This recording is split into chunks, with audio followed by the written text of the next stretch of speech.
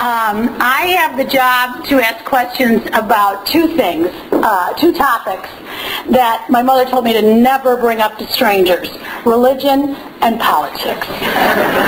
Initially, I started covering religion, and perhaps you've seen those stories over the years.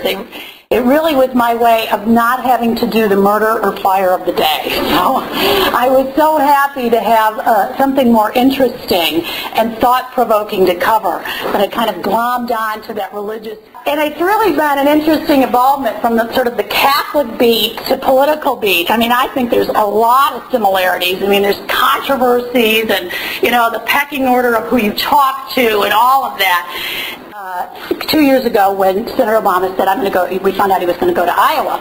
We said, we have to go. It's going to be great. It's his first trip to Iowa. And so we did. And boy, that was the time when you could say to him, hey, Senator Obama, come here. Would you come talk to us for a second? He'd be like, sure, I'll be right there. It doesn't happen anymore. It's been tricky, for us to accept that he doesn't really need us. So that was it.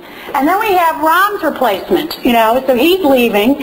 Oh, and this is a great story. So last week, Rahm is, trying to decide. Now, don't you think he might have decided before? I mean, he knew. He was pretty close to this.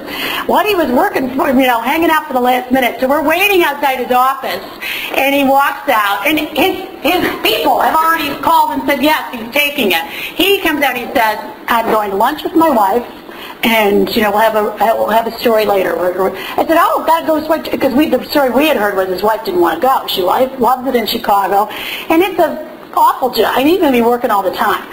And he said, you know what? I'm the luckiest guy in the world. My parents are alive, and they get to see that I have a choice of being a congressman or the chief of staff. So I called his mother. I thought, what the heck? I like to call people's mothers. And you know what? She was the sweetest thing. She was hilarious. She was, oh, honey, I can't talk to you. I don't even have my eyebrows on right now. She said, Rob would just kill me, but I like you. You're nice or something. She wouldn't do it.